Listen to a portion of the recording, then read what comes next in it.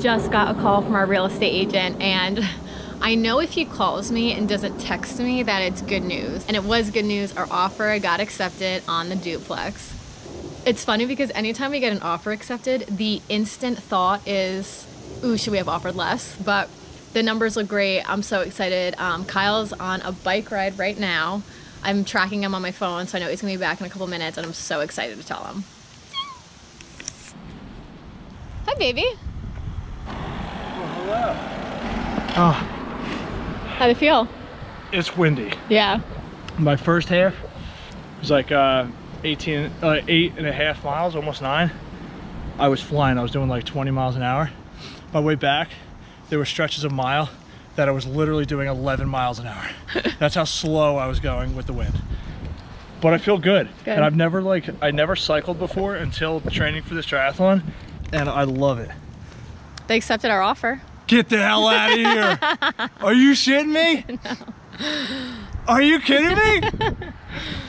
Dude. Is that crazy? On a freaking Sunday. Yeah. That is unbelievable. Baby, get over here. I love you. Oh my God. Now granted, we still have to do inspection. It could, we could find some horrible things, but Lauren and I have gotten pretty good at spotting things, and we usually can spot things if they're going to be some like major deal breaker. So I don't think there's going to be any deal breakers. I'm very excited about it. What news to come back to? With our offer accepted, there are then two things that happen. The first is you sign a purchase agreement, which we did last night. And the second is get and deliver an earnest deposit check. So I have a check for $5,000. I'm going to overnight this to our title company. And basically this will just keep us honest. So if we back out of the deal for any other reason, outside of our inspection contingency or our financing contingency, the seller gets to keep the $5,000. So we did that. And up next, inspection day. Yeah, so we start usually with the roof and the outside, and then get a good idea of what we're seeing in terms of defects on the outside that could lead to issues inside or basement, and then work my way in from there. Interior, kitchens, bathrooms. Usually save the basement for last because that's where we spend most of our time, so that's where all the big ticket items are. We're gonna get after it and figure out what's going on. Looks like you got a little bit of deferred maintenance here with the porch, and the roof looks a little older, but we'll see what we can find.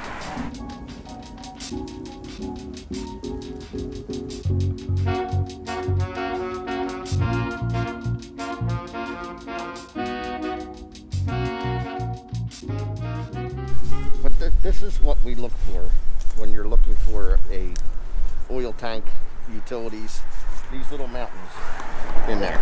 You see them?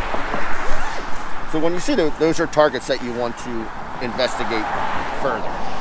If it's an oil tank, you would hit it, disappear.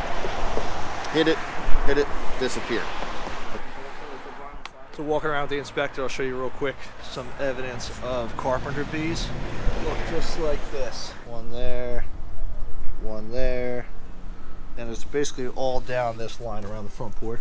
It's winter time now, so they're not active, but there's larvae in there, he explained. So what he'll do is he'll come back, he'll treat all that spot, then he'll take care of them.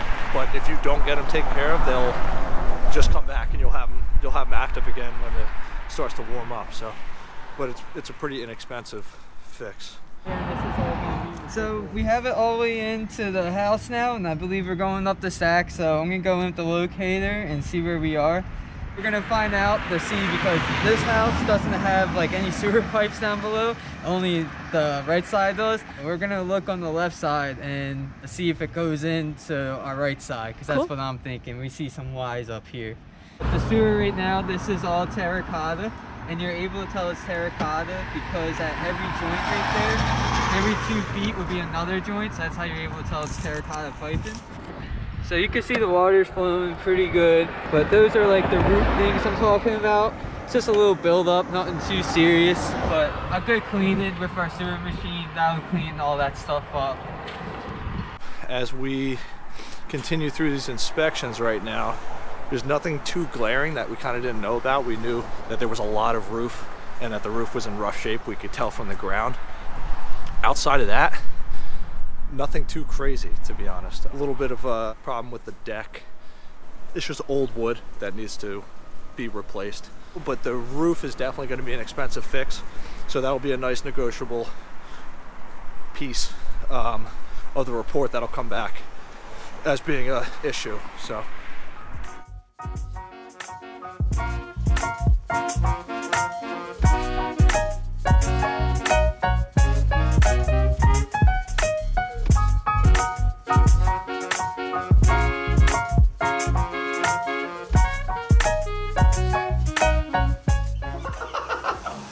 This is amazing. Come over to our house.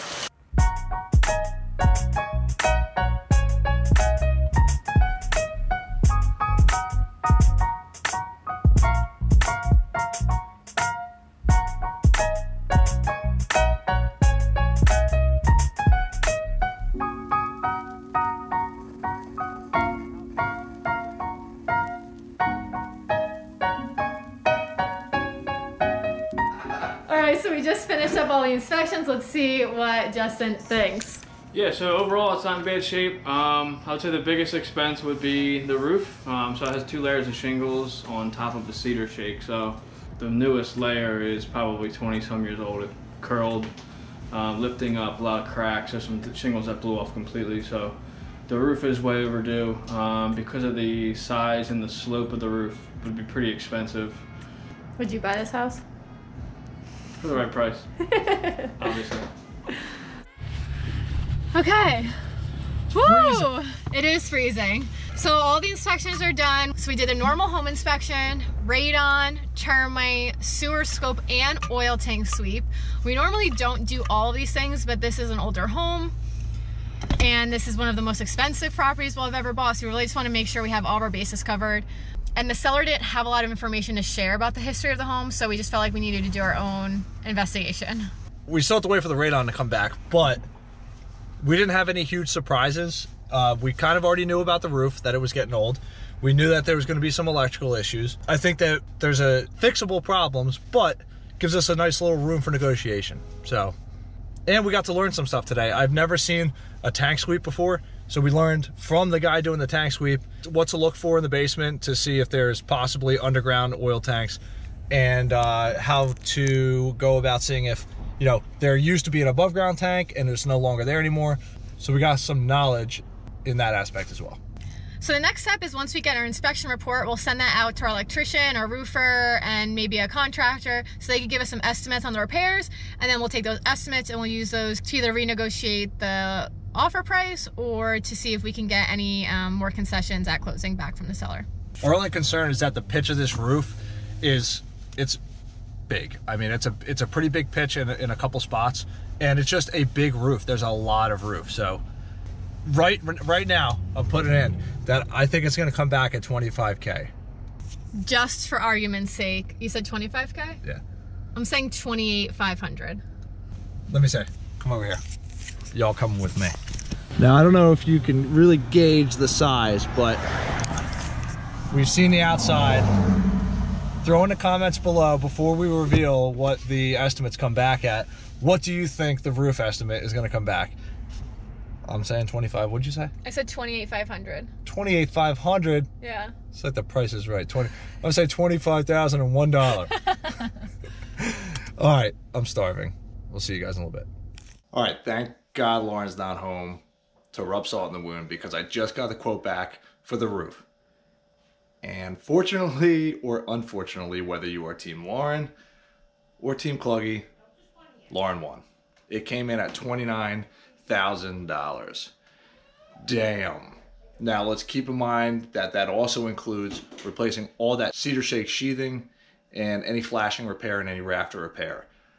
I personally will blame this L on the upcharge in plywood right now. Back to the show. All right, so we got all the quotes back in between the roof and the electric and some plumbing and termite.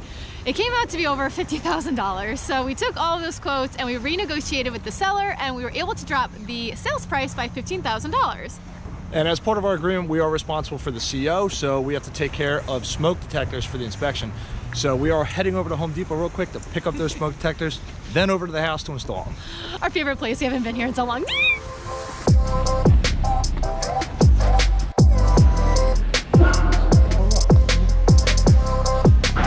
That was easy.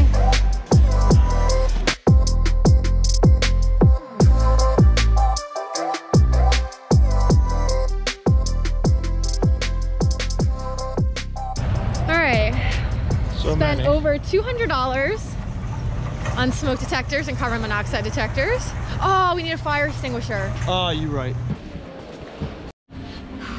Right? Isn't that? That's a twin pack. No, right there. Oh. How about the one laying on top of it? We'll get back there and get it. Oh, I can't get it. Why?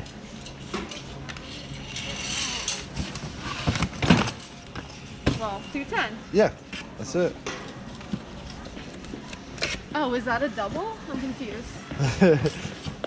Please remove your card. Thank you for shopping at the Home Depot. Okay, now we have everything. That would have sucked. That would have sucked. That'd be typical though. Yeah. We did have the CO inspection and we failed for a sidewalk panel repair. But luckily in this town, they do give out temp COs, unlike another town that we invest in. So we are able to move in. We just have to have it fixed within a certain period of time. So the smoke detectors and the fire extinguisher are really for the fire inspection. We'll take care of the CO items once we move in. And it's funny because we're technically spending hundreds of dollars on a house that we don't own yet. So it is a little backwards. The first house we ever bought actually needed some repairs and tests done before our bank would approve the loan. So we had to spend like over $1,000 to do a pressure test on the HVAC system and a few other things. And you know, I guess it's just cost of doing business.